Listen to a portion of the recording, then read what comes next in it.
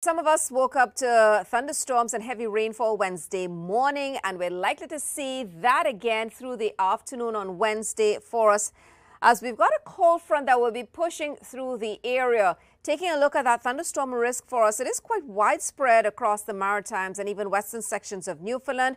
Watch the extreme northwest pocket of New Brunswick, where we could be into some large hail and some heavy rainfall, gusty winds, just as that cold front begins to sweep through the region. And you see it will continue to spread showers across eastern Nova Scotia, PEI, and eventually into Newfoundland for Wednesday afternoon and evening.